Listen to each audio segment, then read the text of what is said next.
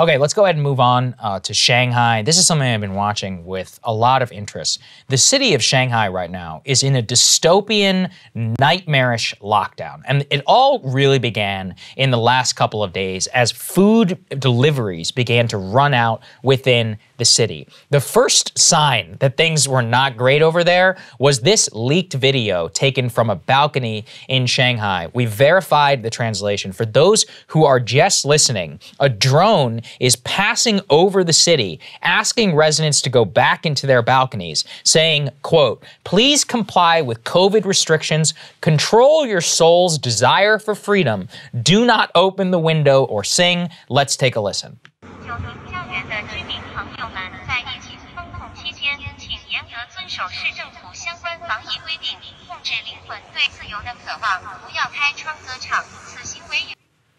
Yeah, I mean, that's as control your soul's desire for freedom, Krystal. It's only gotten worse since that video came out. That was 5 days ago. As I was explaining earlier in the show, Chinese people do not eat the same level of processed and frozen food. So that requires consistent visits to the market and food deliveries in order to feed them. That is a massive logistical challenge. When current Shanghai city lockdown regulations say you cannot even leave your apartment door. You used to be able to at least leave within the building to go pick up deliveries. Now, these deliveries are a total nightmare. They're either coordinated by the government. About 3 or 4 orders that people are placing per day are just being canceled because of the inability to deliver. The other one is requiring a whole bunch of black market trading. Some people have access to groceries in this part of the city. They're selling them to other people in this part of the city. Wow. It's a total disaster. People are putting empty fridges out on their balconies as a symbol of protest against the government. Wow. And there's a lot of people who are running out of food. All of this is because Shanghai is totally committed to a COVID-0 policy, which is that they are going to lock the city down as long as it takes in order to have zero COVID. Here's the thing. The Chinese government has put himself in a real bind, as I've explained here before. Number one, their elderly population is not even close to as vaccinated as ours. Now, the reason why is because a lot of them thought that zero COVID was going to work because with previous strains, both Delta and the original COVID, you know, lockdowns, as China did it, actually did kind of work. But Omicron is so transmissible that they now have 25,000, I think, admitted cases of COVID, which means you have tens and tens of thousands, if not millions of more. This current lockdown policy just not going to work. So they have an elderly population which is not as vaccinated. Their general population also not nearly as vaccinated. Sinopharm and Sinovac, the vaccine that they've created, is also not particularly effective against even original COVID, let alone Omicron. So they're in a real catch-22. They can either do lockdown, an ineffective one, or they've condemned a lot of their elderly population to death by emphasizing zero COVID instead of vaccination. So you put all of that together, they're obviously in a tough spot, but the population is suffering to a degree that is really difficult to comprehend. And we are seeing extraordinary scenes out of the city of Shanghai. We're about to show you a clip of residents, millions of people, sitting on their city balconies who are screaming and singing for freedom from their balconies. This is going to be in Shanghainese, so we're only going to play a couple of seconds for those who are just listening. But just to give you a taste, this is what it sounds like in the city at night. 这个是这个来叫，好了，终于200人。 The guy who's speaking there is basically saying, he goes, I don't think people can hold out much longer. He says that there's tragedy. So there's some videos that are surfacing out of China this morning, Krystal, of the Chinese military, which is being deployed in the streets of Shanghai. Now, you put that all together, and this is a real dangerous situation. I don't think the Chinese government is going to back down. They've never backed down in the past. People should remember, we probably have a better idea of what's happening in Shanghai than people in Beijing and in the rest of the country, just because of the Chinese government's ability in order to crack down. In the Beijing equivalent of Times Square or whatever, there were signs this morning saying, don't believe everything you see on social media and do not share viral videos. So these are all being put out to the population. That's decent advice, though. Actually pretty good. But the most dystopian one that I've seen yet is this policy. Let's put this up there on the screen. Health officials in Shanghai are defending the policy of separating babies and young children from their parents if they test positive for COVID-19. So they are literally taking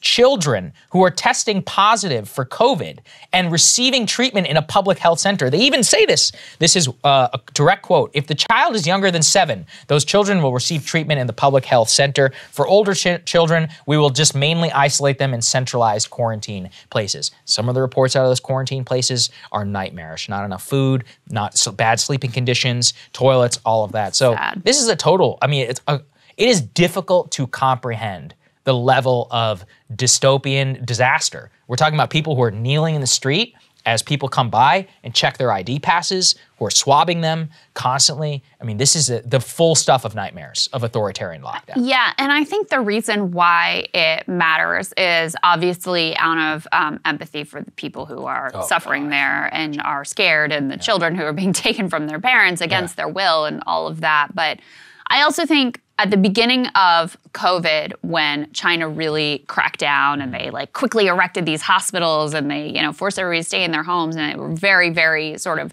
stringent in what they were doing as best we could tell from here, there was almost like an envy of their ability to take those sorts of super aggressive authoritarian actions. Yeah, that's right. And there was a kind of weird horseshoe between people like right-wing people who are kind of like authoritarian curious and left-wing super pro-lockdown folks that were kind of jealous of what was being done in China ultimately. And I think now we see the ugly face of that. And the fact that they only focused on what is a completely unrealistic and frankly anti-scientific policy of zero COVID that has not worked in one place in the entire world, rather than focusing on vaccination and making sure that especially vulnerable elderly populations, of which China has a large proportion, making sure that they were protected, with the highly effective vaccines that we now have, that has led to just an unfolding disaster of catastrophic consequences. And, now it's, as you said, it's too late. Because even if they shifted now, okay, well, let's just go out and get everybody vaccinated, that takes a lot of time. And so in the meantime, you're going to have a lot of severe illness and a lot of death among an elderly population that is dramatically under-vaccinated. Yeah, I mean, I'll repeat it again. Only half of Chinese aged 80 and older are fully vaccinated against COVID. Half. And that's here, with Sinovac. Listen, we haven't done the greatest job in the world on vaccination here because of our own government's policy and a deep strain of anti-vax sentiment within the country. But our elderly population is almost 100%. That at least one shot, almost 100%. So on that metric, and that was the key age group, we have done much, much, much, much better. And those are the people who are going to die. Let's be honest. Those people have a way higher a chance of actually dying from COVID.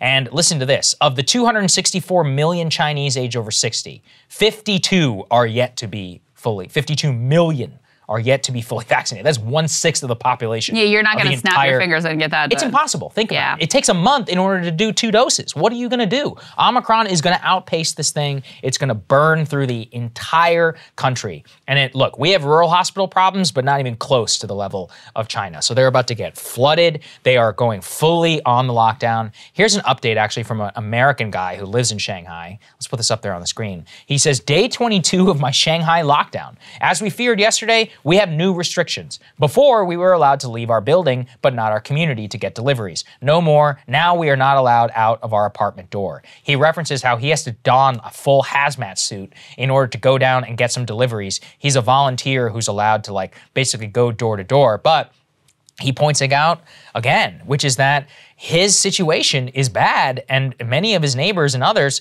because of groceries and their inability in order to get food. I referenced this, but he says, for my family, we had 3 deliveries that were booked to deliver today, 2 group purchases of meat and seafood, and 1 individual purchase of soap and shampoo.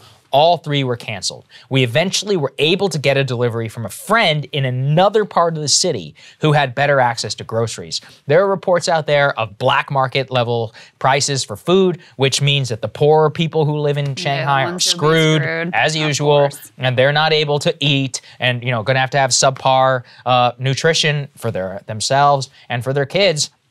Who knows how long this thing is going to last? I mean, the Chinese government, they don't back down. There's no way. This level of social strife, everybody here would fold, no matter what. But over there, they're going to call in the military. They are going to enforce full compliance. And we saw this in very limited instances, actually, in Wuhan. Sometimes, if people in the building had COVID, they would just seal off the building. And if some people in there died, it was like, well, so be it. There were a lot of reports of that. And this is what full communist collectivism really looks like whenever it comes to enforcement. It's such a sad situation. There are 30 million people who live in Shanghai. But this is what full authoritarianism looks like. This is nuts. Backed by any ideology. And again, I think there was a lot of sort of triumphalism, both coming from China, but also from Western observers, looking at what they were able to do and say, I wish we had that. No, you don't. No, you don't.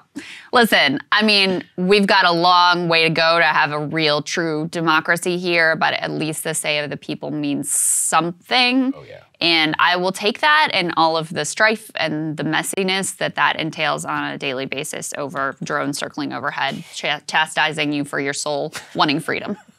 Hey guys, we're going to be totally upfront with you. This is the most perilous time that we have ever operated in. It is so difficult just to try to sort through the news, but even more importantly, to bring you accurate information as this wave of lockdown and censorship spreads across the nation. Yeah, look, if you can become a premium subscriber today at breakingpoints.com, you're going to help us build out a vibrant, independent media ecosystem which is free of mainstream pressure. We can't tell you how important that is at a time like this. Yep, that's right. Go to breakingpoints.com to subscribe. We love you guys and we appreciate you so much.